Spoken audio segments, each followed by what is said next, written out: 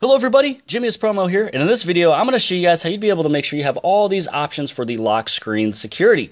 Because sometimes you may put in a work email into your device, and let's say maybe you take that work email off, but you have a few of them that are grayed out. This is a video to hopefully help you out at getting all of those back.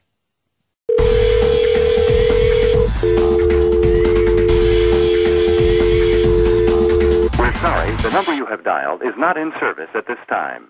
So the first step that you will do is head out of the lock screen and security, and when you go back in and you click on security or the lock screen security, depending on which phone you have, some of them say lock screen and security, some other phones just say security.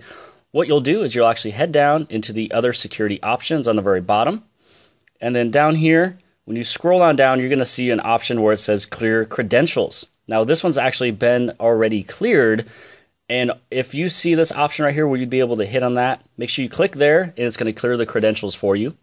And then the best thing to do is actually just turn your phone all the way off and hit on restart, or you can just turn it off and turn it back on. Either way, you have to clear the credentials, turn the phone off.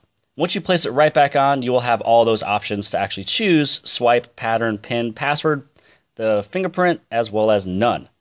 So I hope this has helped you guys out. Make sure you guys hit on like and subscribe, and I'll see you later.